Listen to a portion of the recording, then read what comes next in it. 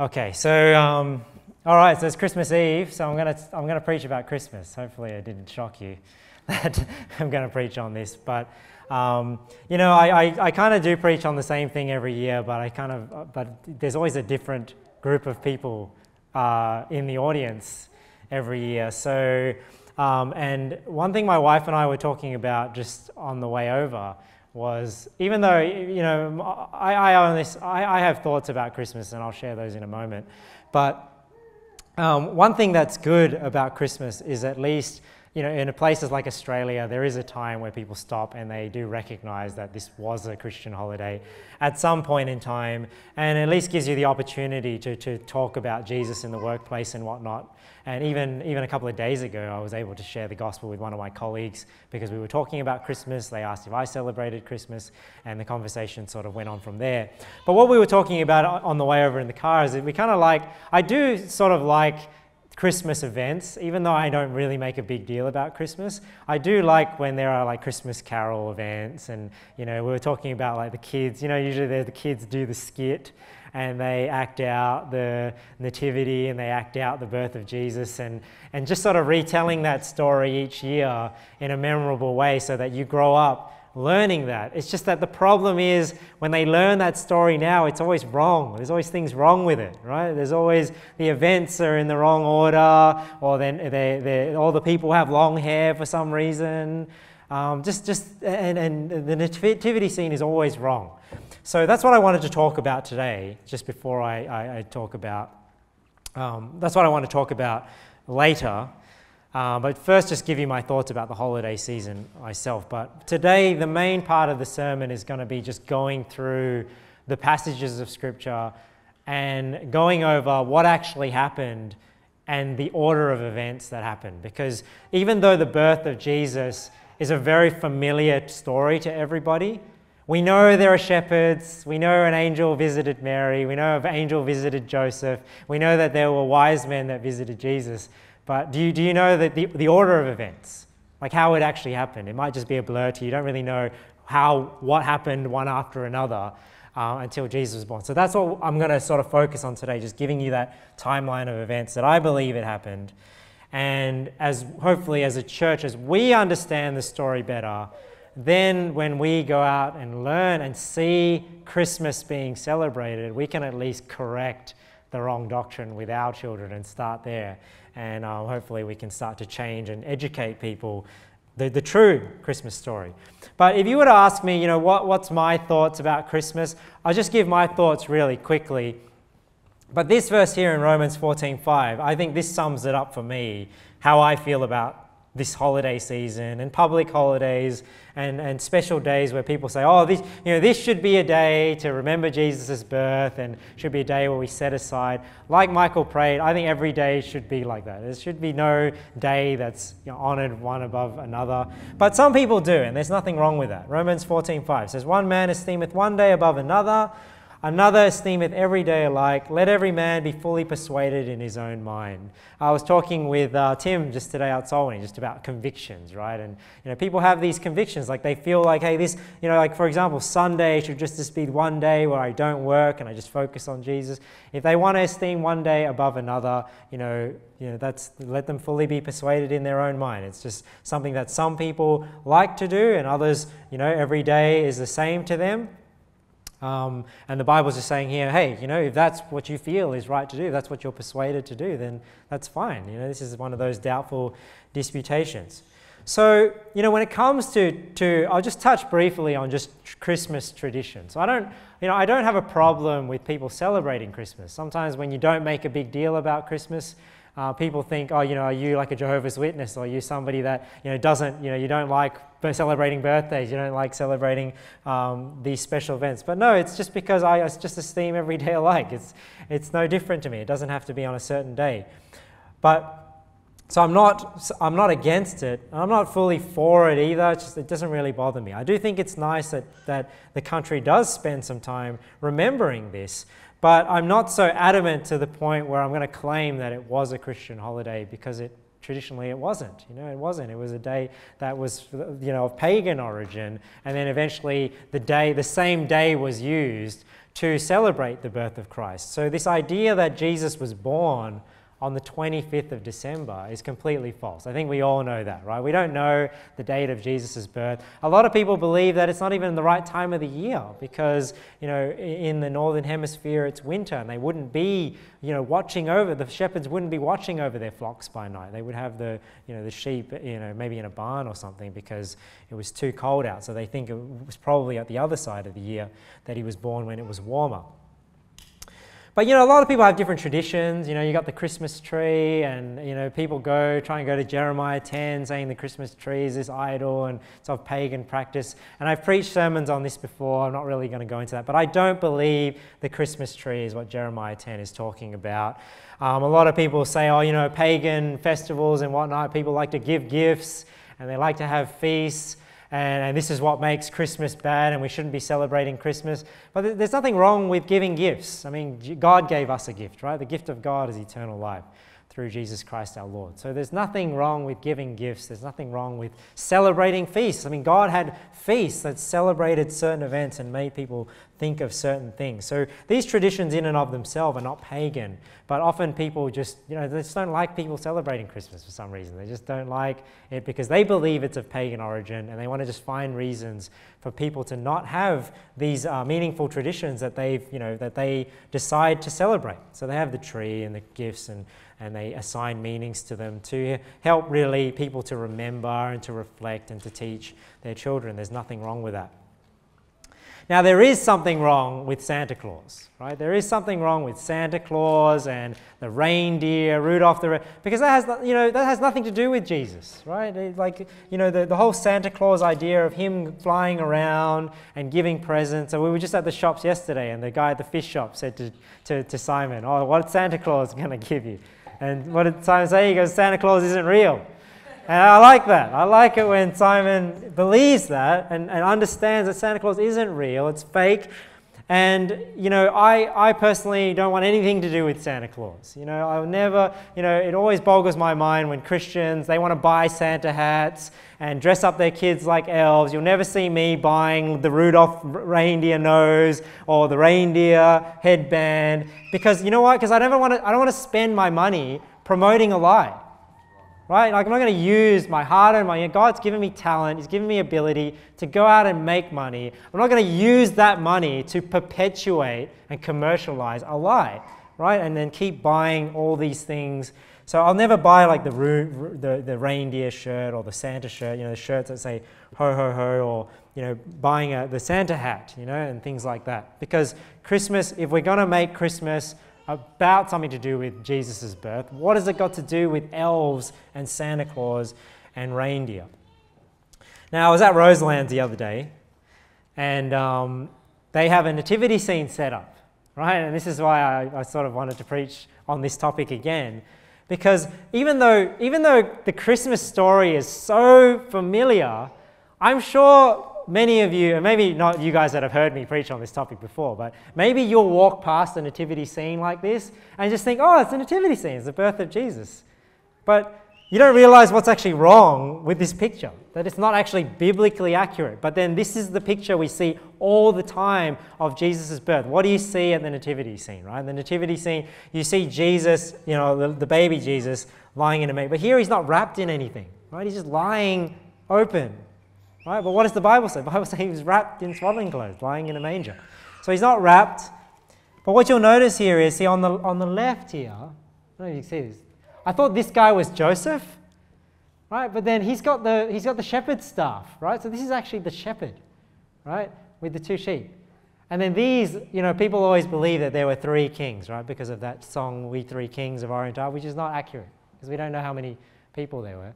But these guys I know are the kings because they actually have the gifts that they're holding. So I thought maybe this was Joseph, but then he's holding a gift. So I'm just like, where's Joseph in this nativity scene? There's like no Joseph. It's just Mary, right? And Jesus not wrapped, right? And then you have the shepherd and the kings all in the same scene, which we'll see in a moment is not true either. That the kings did not come, the wise men, I'm saying kings. Been so brainwashed.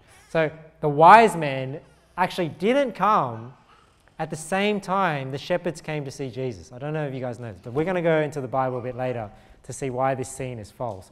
There's no Joseph, no wrapping. You know, the wise men are here with the shepherds, which is not true. And you know, Joseph is not in the picture. Some other nativity scenes you'll see as well. You'll see angels at the top, kind of there at the birth too. Right? So what they've kind of done is like they've brought all these elements to create this scene, but this is not what actually happened in the Bible.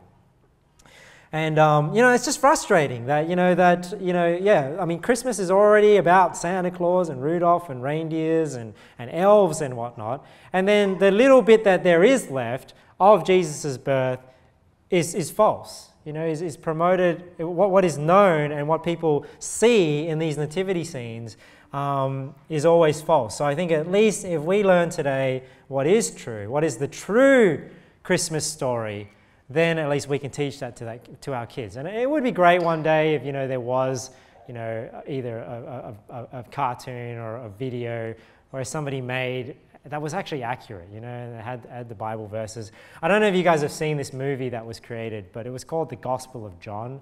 It was based on like sort of a liberal translation of the Bible, something like similar to The Message, right? But what was really cool about this movie, it was like a 3-hour movie. It was literally just a reading of the Bible, right? So there was a narrator that read parts of the Bible, but when, you know, Jesus would say something or somebody in the story would say something, they would actually say those lines of that Bible translation. I just thought it was really well done. It looked really professional. Like even when I was watching a bit of it last night because I was just thinking about this sermon, I was showing my wife a bit. It still moves me, that story, because I think the acting was so powerful, right? The acting was really good. You can go check it out. I think it's a pretty good show to watch, a good movie to watch. So it's the wrong Bible translation. And the other problem with it is, you know, it's just long-haired Jesus, long-haired disciples, that sort of thing. So I don't know. I was trying to look up where this whole idea of these long-haired Israelites came from, and you know, I don't know where it came from, but historically they say that obviously Israelites would not have long hair because the Bible in 1 Corinthians says that it's a shame for a man to have long hair, and you wouldn't pray to God having long hair, right? You're dishonoring your head. Yet they have this long-haired Jesus in these Jesus movies praying to God, right? It's dishonoring to Jesus Christ. So it would be nice one day, you know, if there was an accurate story that was done, you know, and an accurate movie, because it would be timeless. If there was, you know, a movie that actually accurately portrayed the gospel and it was using the King James Bible, I mean, that is a movie that you could watch over and over again because it could actually teach your children as well, as if it was also done in a way that was engaging and entertaining. So let's just spend the next, you know, half an hour or so. Let's go through the verses. Let's learn the story for how it actually happened in the Bible, and then you'll know when you see a Jesus movie or a Jesus TV series or a nativity scene, you'll know what was true and what was false. So let's just first of all start at Luke 1, right? So the events of Luke 1 happened first. And you'll notice that when we look at them, they actually sort of intertwine. So you've got the birth of Jesus happens in Luke 1 and Luke 2, and then also in Matthew 1 and Matthew 2. And they kind of interlock when you see how they actually work. So first of all, we'll go to Luke 1, and we'll go to where Gabriel, the angel Gabriel, actually visits Mary. So in Luke 1, we read here, and in the 6th month, the angel Gabriel was sent from God unto a city of Galilee named Nazareth. Now, if you go back and read the beginning of Luke 1, that's the annunciation of John the Baptist, right? Where the angel comes to Zechariah in the temple and then he doesn't really believe them, right? So then he can't speak up until John the Baptist is born. So that's happening before. So then Elizabeth, who's Zacharias' wife, she now knows she's going to give birth. So the Bible says she hides herself for 5 months. So this happens 6 months previous to when Mary is told that she's going to give birth to Jesus Christ. Her cousin Elizabeth, who's married to Zacharias, is already pregnant with John the Baptist for 6 months. So if you didn't know that, John the Baptist is 6 months older than Jesus Christ as a man. So it says here, and in the 6th month, the angel Gabriel was sent from God unto a city of Galilee named Nazareth. So this is where they're living at first. They're living in Nazareth, right? That's where Mary and Joseph are living. Now, that's not where Jesus was born, right? Jesus was born in Bethlehem. So we'll learn soon why they moved. Now, one thing that's interesting as well about the different accounts of the birth is that this is the only time that the name of this angel is given. So I don't know if it's always Gabriel all the time. Like, was it Gabriel that went to Zacharias? Was it Gabriel that went to Joseph? Was it Gabriel that, because there's all these angelic appearings, right? And even the angel of the Lord came to the shepherds, right? Was that Gabriel as well? We don't always know, but I just thought I'd point that out, that this is the only time that you actually know the angel's name, but we don't know if it's always the same angel, right? Because there are many different angels. And that's another thing with the nativity scene that I think is wrong as well, because I don't believe angels have wings. Angels look like men. They're not beings that have wings. It's the seraphims and the cherubs, when we learned about Satan, that have wings. So that's another thing, because the nativity scene, you normally have these little Cupid baby-looking things with wings on them, right? And that's not what angels look like. They don't look like midgets, or they don't look like babies. They look like men, right? And they're not just flying around with arrows, kind of thing. So 6th month, the angel Gabriel was sent from God unto a city of Galilee named Nazareth, to a virgin espoused to a man whose name was Joseph, and of the house of David, and the virgin's name was Mary. So he's espoused to, Joseph is espoused to Mary, and we know from the Bible that even though you're espoused to somebody, which is something a bit stronger than what we would consider engagement, they're considered their wife. If an espoused woman sleeps with somebody else, she's actually put to death, right? Because she's committing adultery, because she's actually somebody's wife. But at this point in time, how I understand the story is that they're not actually living together. They're actually living separately, even though they're espoused to one another. So what I believe what's happening here in Luke 1, at this time, they're both living in Nazareth, I believe, because obviously, the angel Gabriel goes to Galilee named Nazareth, and they're there together, but they're not actually living together yet. That's what I think. But they're espoused, right? So they're kind of like, it's a stronger sort of engagement, and they're both living up there in Nazareth. Now, Nazareth, if you didn't know, I was just getting this map of the ancient Israel. Nazareth is up here, right? So this is the Sea of Galilee, and Nazareth is up here.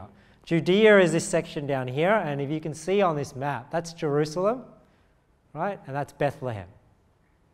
Right, and we'll see that a bit later. So this distance here, if you measure it on Google Maps, now you're a flat earther, you might not believe those distances, but if you look on Google Maps, right, that distance is about 150 kilometers, right? So if you put in walking from there to there, it's like a day's journey or something like that. So that'll give you an idea of what that distance is. So it is possible to travel from here to here. You're traveling on a camel or something like that, and get there in half a day. It's not so far that it's impossible to go by foot, that you would need to fly or something like that. All right, we'll go back to that map as we go through these stories. It says, "And the angel came in unto her and said, Hail, thou that art highly favoured, the Lord is with thee, blessed art thou among women." So the angel comes to Mary and says, hey, you're going to be blessed, you're highly favoured. And this is why she responds this way and says, "And when she saw him, she was troubled at his saying, and cast in her mind what manner of salutation this should be." So what is that saying? That's saying the angels come to her saying, hey, you're a blessed woman, and she's basically wondering, why is this angel come to visit me? "And the angel said unto her, Fear not, Mary, for thou hast found favour with God." So this is when Mary learns that she is going to conceive and bring forth a son. And this is maybe why she's so shocked, right? Because she's not living with Joseph. Right? She's not living with Joseph at the time. She's living, probably still in her father's house. She's espoused to Joseph, but because they're not living together, it's kind of like, well, how can I conceive when I've not been with anybody? So then the angel goes on to tell her, "And behold, thou shalt conceive in thy womb and bring forth a son, and shalt call his name Jesus." So there was that controversy online, right, with Sam Gibbs saying that Jesus shouldn't have been called Jesus. He was meant to be called Emmanuel. But see, it wasn't Joseph and Mary that decided to call Jesus, right? They were told by the angel, this is what you're going to call him. Right? "And shall call his name Jesus. He shall be great, and shall be called the Son of the Highest, and the Lord God shall give unto him the throne of his father David.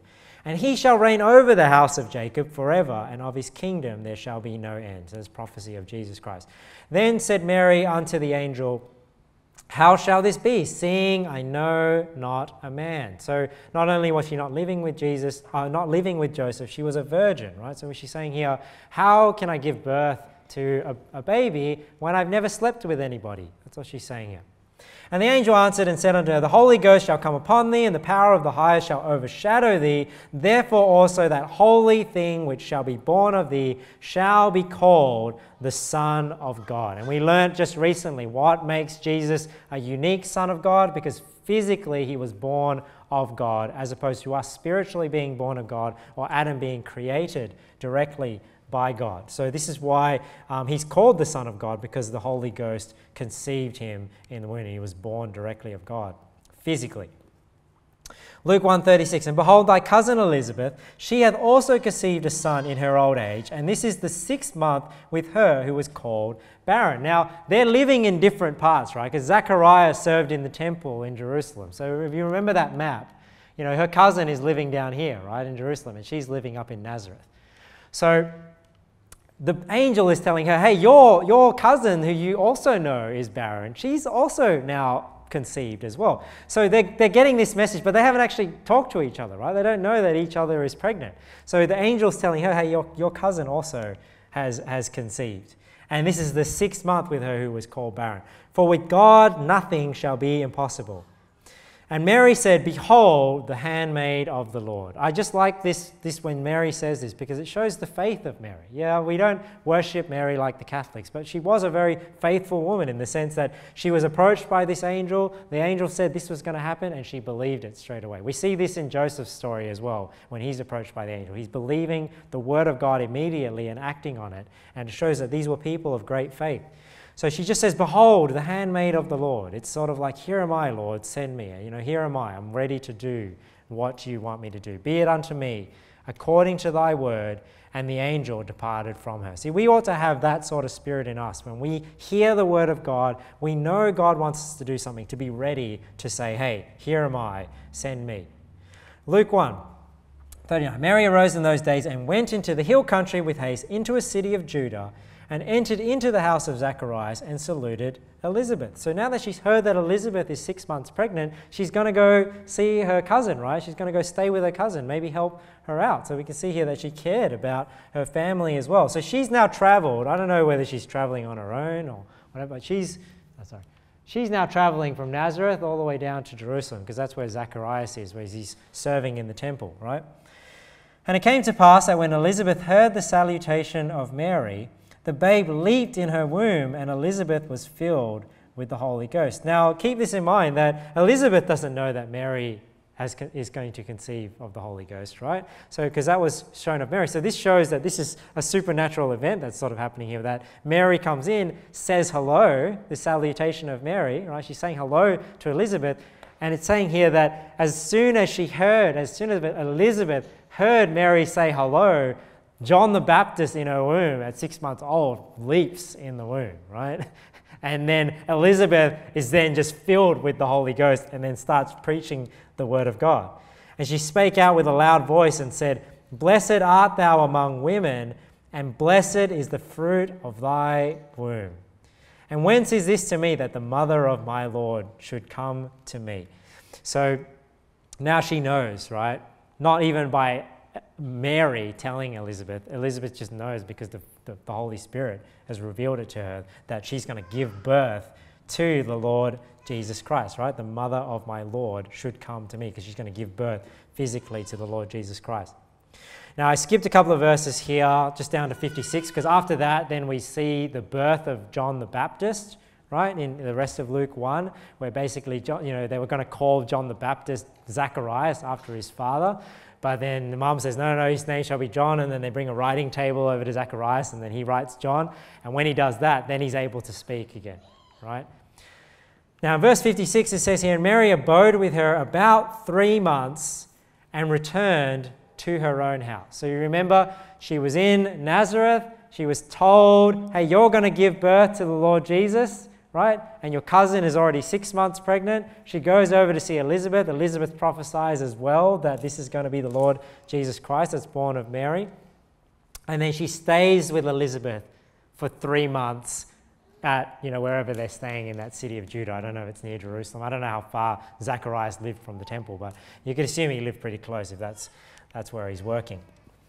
Now let's jump over to Matthew 1. So that is the first event, right? The first event is the angel comes to Mary and tells her she's going to give birth. She's not living with Joseph yet. She goes to near Jerusalem, stays in the house of Zacharias for 3 months, and now she's returned back to her home. Now think about this, so 3 months later, right? She's conceived.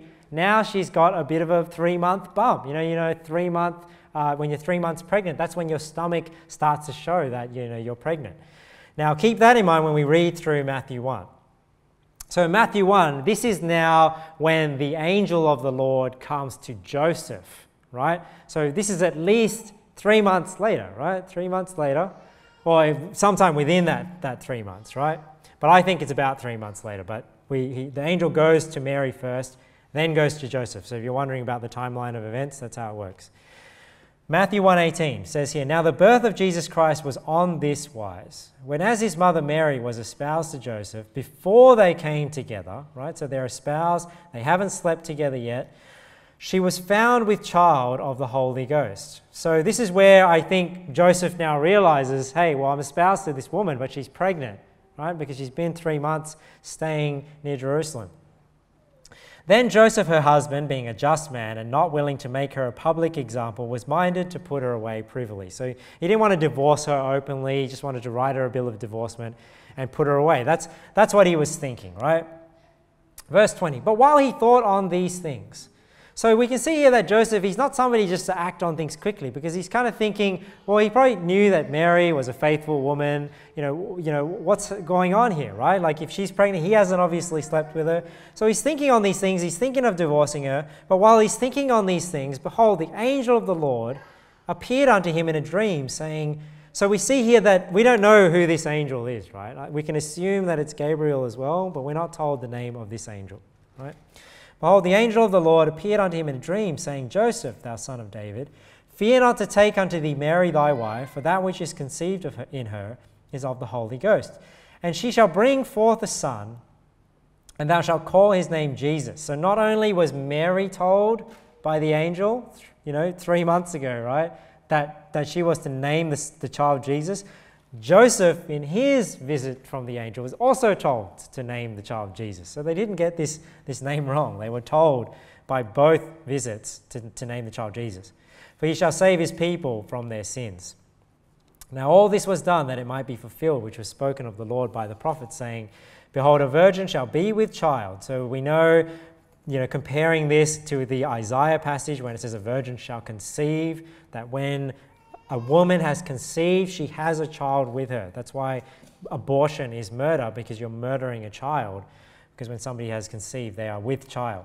"And shall bring forth a son, and they shall call his name Emmanuel," which being interpreted is God with us. So this is a great verse to show that Jesus is God, right? Because they're calling this birth of the Savior, they're calling his name Emmanuel, which means God with us. Verse 24, "Then Joseph, being raised from sleep, did as the angel of the Lord had bidden him, and took unto him his wife."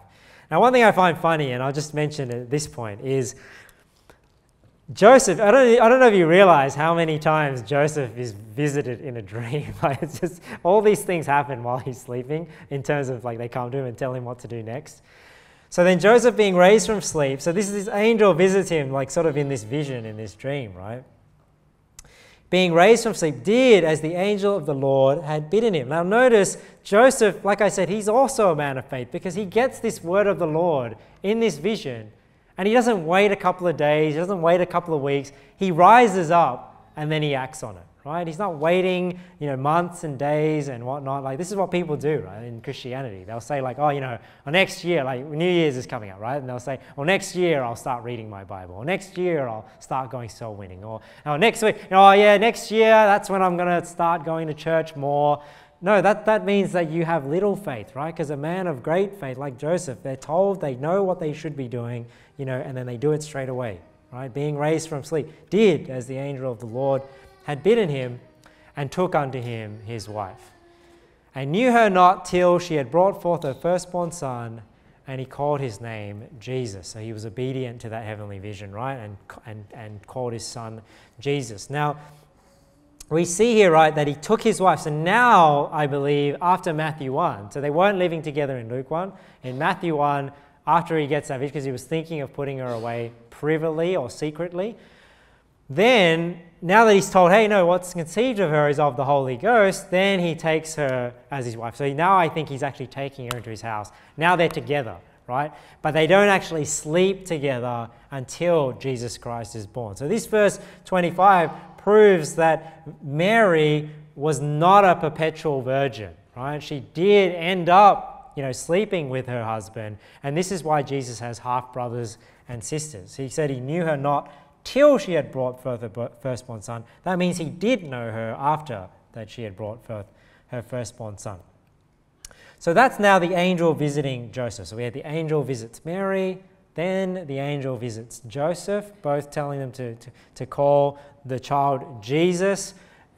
Joseph then takes Mary into his house, but does not sleep with her. Now let's go into Luke 2 and we see, why they ended up in Bethlehem. Because remember, they're living in Nazareth, right? But why did they end up in Bethlehem? Well, in Luke 2 we see here, Luke 2 verse 1. And it came to pass in those days that there went out a decree from Caesar Augustus that all the world should be taxed. So it's interesting that, that everyone knew that Jesus was going to be born in Bethlehem, even though the parents were in Nazareth. But it turns out that this Caesar ends up putting out this decree that everyone should be taxed. And this is the reason why they end up going back down to Bethlehem, because that's where Joseph's inheritance was actually situated, even though he was living in Nazareth. And this taxing was first made when Cyrenius was governor of Syria, and all went to be taxed, everyone into his own city. And Joseph also went up from Galilee, out of the city of Nazareth, into Judea, unto the city of David, which is called Bethlehem. So Bethlehem is the city of David, right?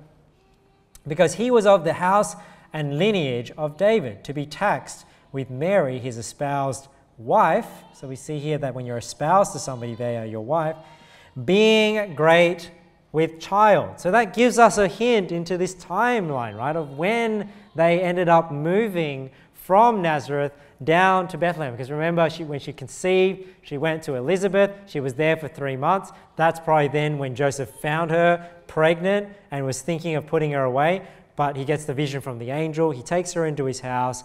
And now another couple of months, you can say, which has passed. She may be at 8 months, who knows, 8.5 months. And now because of this taxing, they have to travel and move down to Jerusalem, down to Bethlehem, right, which is just underneath Jerusalem. So that's where they were living. This is where Judea is, Jerusalem, the capital city, right? And then Bethlehem is just south of Jerusalem. Let's continue. Luke 2. And so it was that while they were there, the days were accomplished that she should be delivered.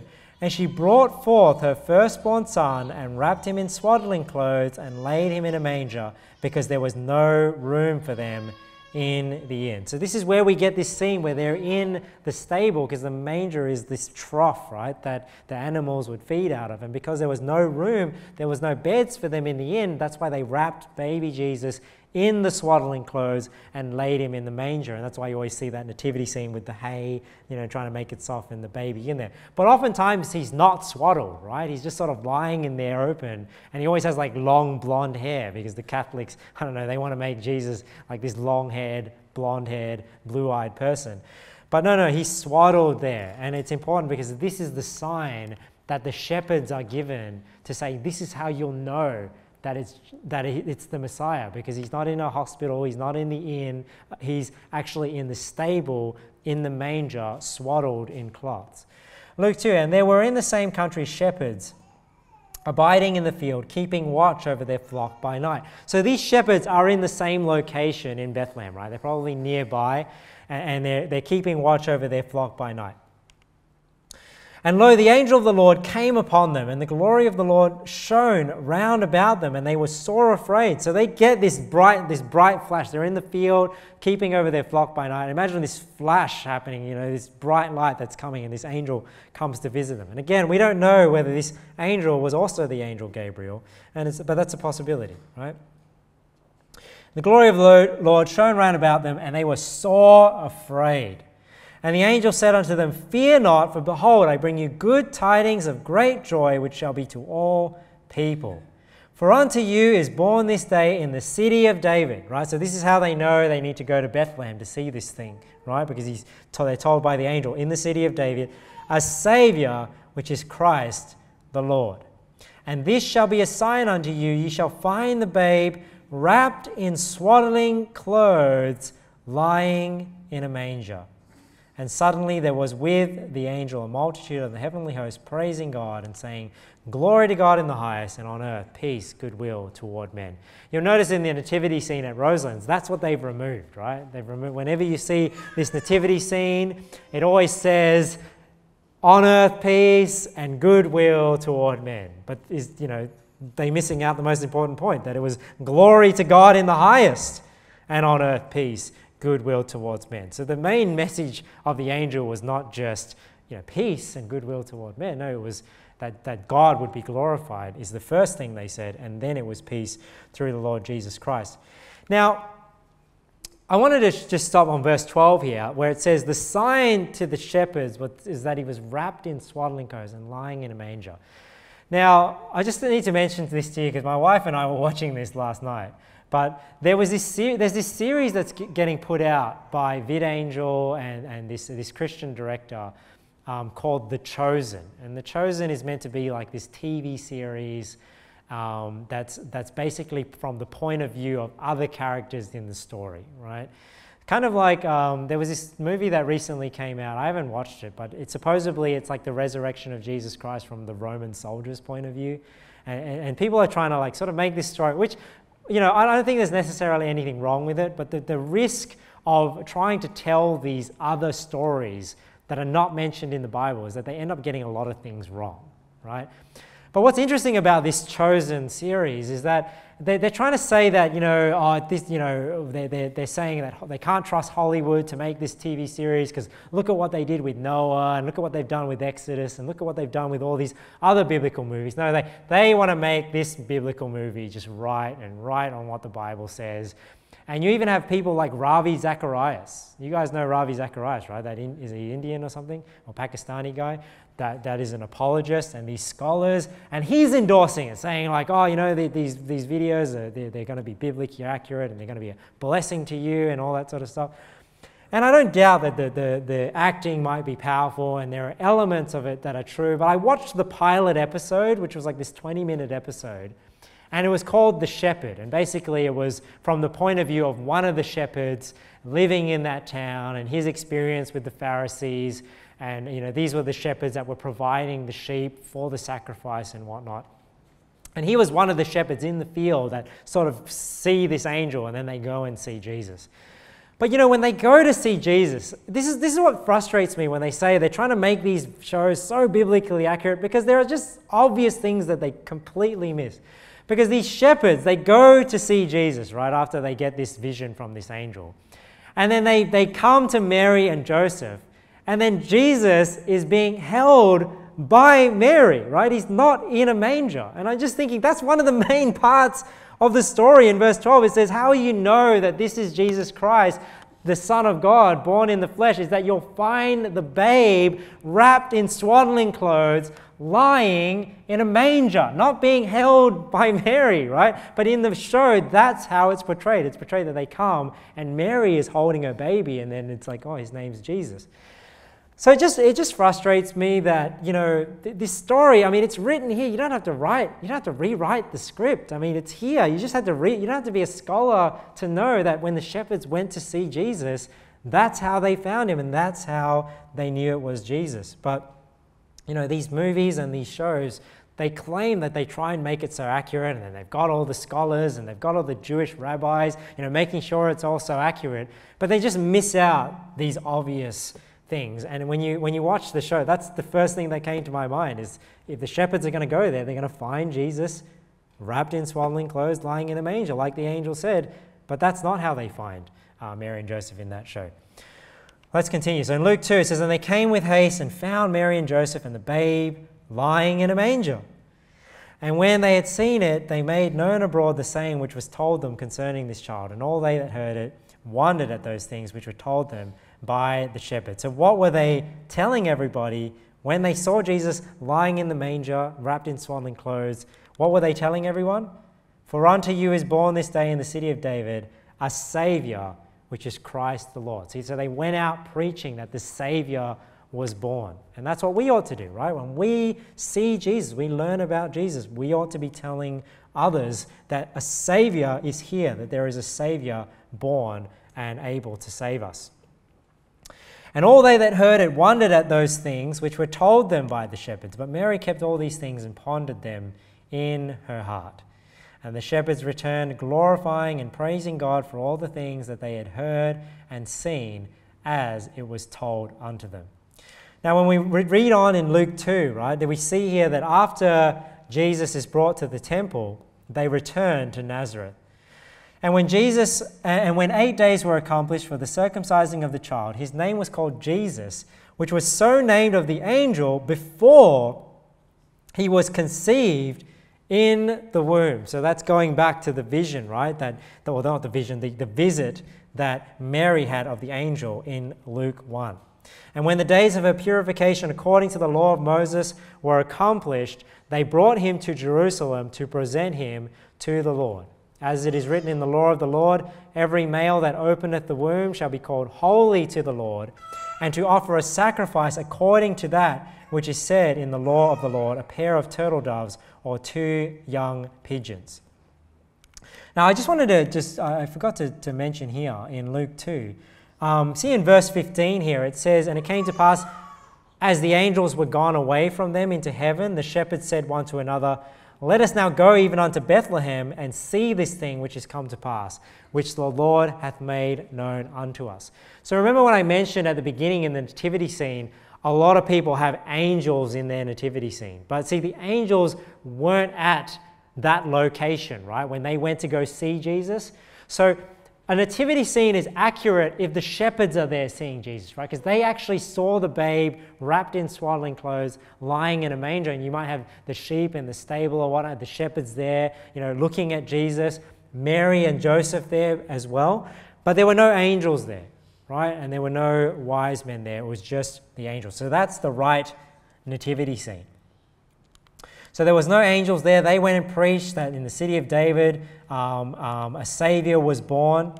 And then we see here after they went, they returned back to the field, right, glorifying and praising God for all the things that they had heard and seen, as it was told unto them, what? That they would see this baby wrapped in swaddling clothes, lying in a manger.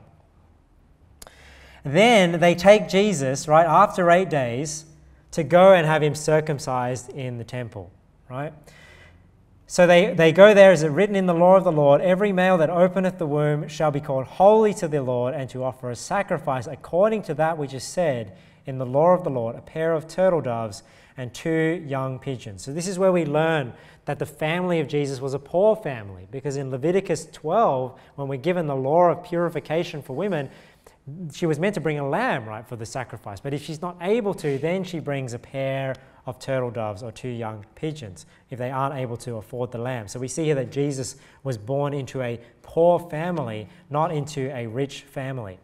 "And when they had performed all things according to the law of the Lord, they returned into Galilee to their own city Nazareth.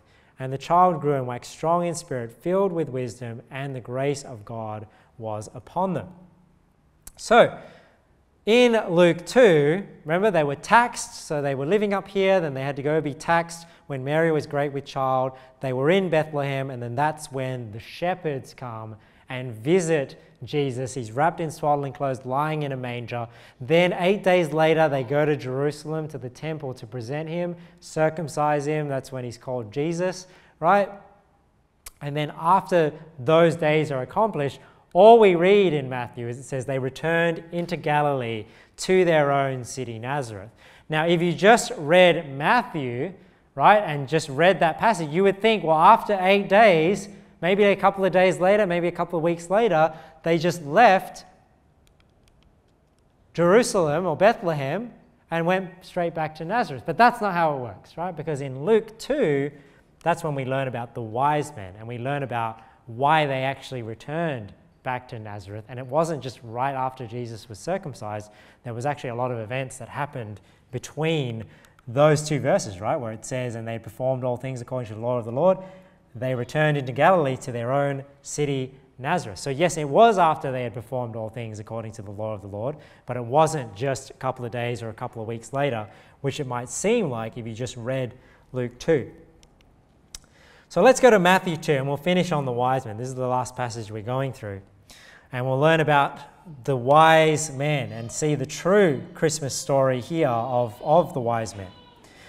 Matthew 2, now when Jesus was born in Bethlehem of Judea in the days of Herod the king, behold, there came wise men from the east to Jerusalem. So first of all, you want to note that these are not kings. Wise men are not kings. You remember in the book of Daniel, Daniel was one of the wise men. He wasn't the king, right? He was just one of the nobles, one of the advisors. So these are advisors or nobles from the east coming over.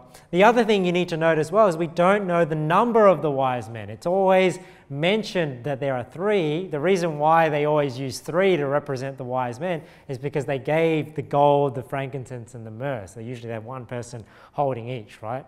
And then it just stays in people's minds that there was 3, as well as that song, We Three Kings of Orient Are. So number 1, we don't know that there were 3, and they weren't kings. They were wise men from the east to Jerusalem. So if you look at the map, I mean, I guess they're coming from over here somewhere, right? And they're traveling over to Jerusalem, saying, Where is he that is born King of the Jews? For we have seen his star in the east and are come to worship him. So I have a feeling that the star appeared when Jesus was born, right? And then they were coming over to visit him because they're obviously taking a bit longer to travel over. But when Herod the king had heard these things, he was troubled, and all Jerusalem with him. And when he had gathered all the chief priests and scribes of the people together, he demanded of them where Christ should be born. So he's worried that this King of the Jews is coming, because I guess he's worried that his authority is going to be usurped, right? Because he's the king right now. And they said unto him, In Bethlehem of Judea, for thus it is written by the prophet, And thou, Bethlehem, in the land of Judah, art not the least among the princes of Judah, for out of thee shall come a governor that shall rule my people Israel. So isn't it interesting that it's no secret where the Savior was going to be born? The king demands, hey, where is Christ going to be born? And they can tell him instantly, hey, it's going to be in Bethlehem, right? Because that's what the scriptures say. Then Herod, right, when he had privily or secretly called the wise men, inquired of them diligently what time the star appeared. So it's not that we don't know how long they were traveling, but obviously the star appeared, they started traveling. So what Herod is asking them now is like, when did this star appear? Why? Because he's trying to, if he knows Christ is born in Bethlehem, he's trying to gauge how old this baby might be. Like, did the star appear 6 months ago? Did the star appear a year and a half ago? So this is what he's trying to gauge, right? He's trying to gauge how old this child might be. And then he says, and he sent them to Bethlehem and said, Go and search diligently for the young child. And when ye have found him, bring me word again, that I may come and worship him also. So now he's trying to trick them into saying, hey, once you find him, come back and tell me where he is, because, you know, he wants to go and worship him as well. Obviously, he's trying to trick them because he wants to have Jesus killed. So I just had that there to say, like, you know, where they were. So in Matthew 2, verse 9, when they heard the king, they departed, and lo, the star which they saw in the east went before them till it came and stood over where the young child was. Now, I don't know if this was some supernatural star or whether it's, you know, people say it's just some star in the sky. You know, did the star actually somehow descend and actually stand over the house, or did they just keep following this star? I'm not too sure, but, you know, if there was a star that was over the house, you know, I don't see what the problem with that is. When they had heard the king, they departed, and lo, the star which they saw in the east went before them till it came and stood over where the young child was. When they saw the star, they rejoiced with exceeding great joy. Now look at this. And when they were come into the house. So remember I said at the beginning, like these nativity scenes often have the shepherds on one side and the three kings on the other. We know now that there's not necessarily three, that they're wise men, that they're not kings, so they shouldn't have crowns and whatnot. And the shepherds, no, when the wise men come to visit Jesus, this is long after the stable. This is after he's been circumcised 8 days later. They are now in a house with their baby. So we don't know whether this is 6 months later, possibly 1 year later. We know it couldn't be 2 years later, right? Because of this story here.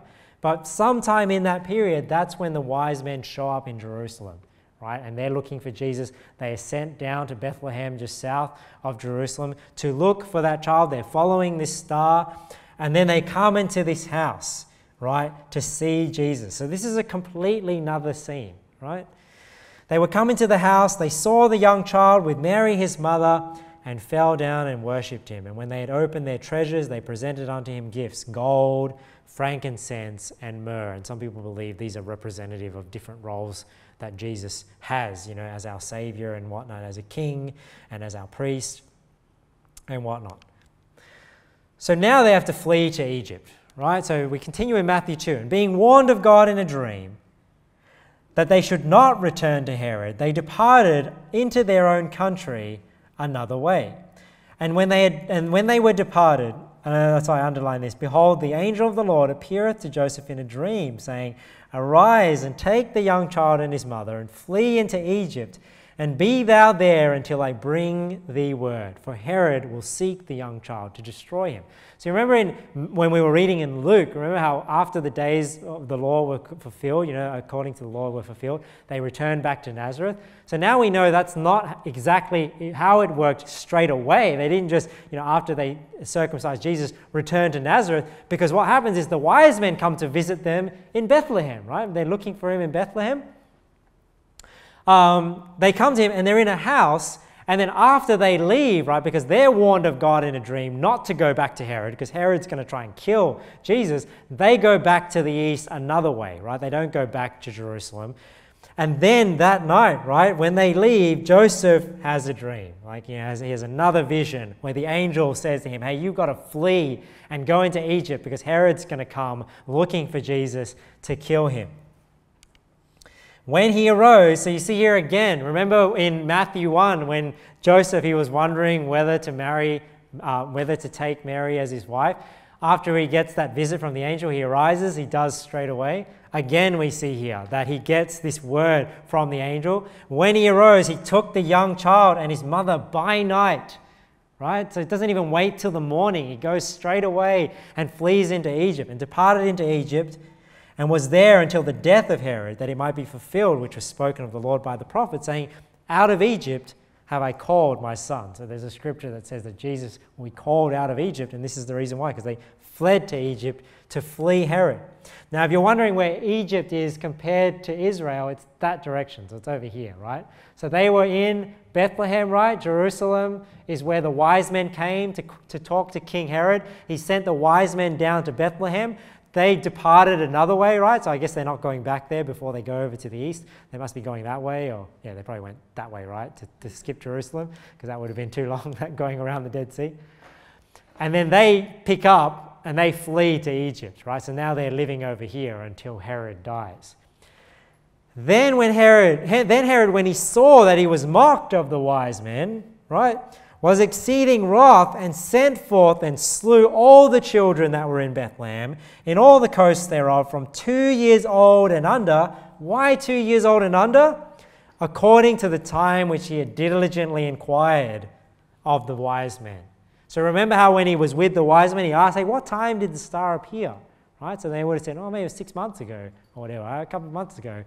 Then he's waiting for the wise men to come back, but then they never come back, right? So it has to be sometime within that 2 year period, probably shorter, but maybe he's just killing every baby under 2 years old just to make sure, right? So he then says, you know, well, let's just kill every baby under 2 years old in Bethlehem and around the coast thereof, because he's just trying to wipe Jesus out. And this is why they had to flee to Egypt. They didn't just flee to another town because Herod was coming after them in a large sort of net fashion, right? Then was fulfilled which was spoken by Jeremy the prophet, saying, In Ramah was there a voice heard, lamentation and weeping and great mourning. Rachel weeping for her children, and would not be comforted because they are not. What a tragic event. You know, like, you just imagine, it's like in the days of Moses, right, when they were just trying to kill all these babies. Can you imagine how wicked King Herod is to just send people in and just say, any child under 2 years old, just wipe them out, because we don't know who the Savior is, so we're just going to kill them all. But when Herod was dead, behold, an angel of the Lord appeareth in a dream to Joseph in Egypt. So this is now the third time. This is why I just find it funny that Joseph just keeps getting approached in these dreams. And at first it's good news, but now it's like constantly bad news, right? Because he's like, hey, you better flee. And you know, here he's like saying, okay, now you can go back. It's good news again. I just wondered, did Joseph ever get to the point where he was like worried about having a dream, because you doesn't know what's going to happen next, right? So every time he goes to sleep and he's dreaming, he's told something new is going to happen. But when Herod was dead, behold, an angel of the Lord appeareth in a dream to Joseph in Egypt, saying, Arise and take the young child and his mother, and go into the land of Israel, for they are dead which sought the young child's life. So we don't know how long they were in Egypt for, how long Herod took to die, right? But he arose and took the young child and his mother and came into the land of Egypt. Again, a show of Joseph's faith, right? Where he gets his dream again, just he rises up from sleep, and he's on his way, right? He doesn't wait to obey the word of the Lord. He just obeys the word of the Lord straight away. And he arose and took the young child and his mother, came into the land of Israel. But when he heard that Archelaus did reign in Judea in the room of his father Herod, so Archelaus is Herod's son. So they are actually thinking of returning back, right, from Egypt. They're going to return back to Bethlehem, right, or back to this region of Judea. Maybe because they still had things there. Because remember, when they had to flee into Egypt, it was kind of like they were in a house, remember? And then the wise men left, and then they had to flee straight away. So maybe they left everything there. They had a house maybe to come back to. But when he heard that Archelaus did reign in Judea in the room of his father Herod, he was afraid to go thither, notwithstanding being warned of God in a dream. Again, right? So he's going there, and again he's leaving. He said, don't go back to Bethlehem. He turned aside into the parts of Galilee, and he came and dwelt in a city called Nazareth, that it might be fulfilled, which was spoken by the prophets, he shall be called a Nazarene. So now you know why. You know, it says after they'd done all the things that were fulfilled in the law, they returned to Nazareth. Now you know in Luke, that's not the full story, because in Matthew we learn about the wise men, because while they were in Bethlehem, the wise men came to visit them, and then Herod came down to kill those children. They had to flee into Egypt. Now, after Herod died, they were going to go back into Bethlehem, but because Archelaus, who was Herod's son, was reigning there, they were worried that there wasn't safe there, right? Being warned of God in a dream, they didn't go back to Bethlehem, right? They're traveling back. They instead went back up to Nazareth.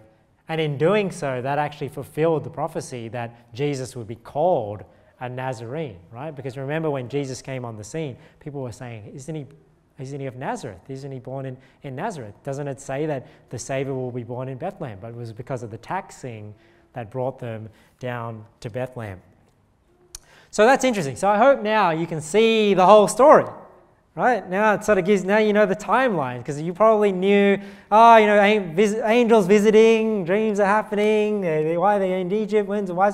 Now you know how it all fits together, right?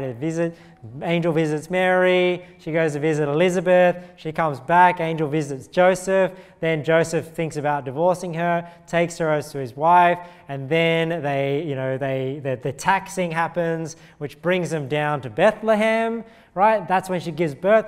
When they're there, the shepherds come, right? And they see Jesus wrapped in swaddling clothes, lying in a manger. That's the true nativity scene. No angels, no wise men.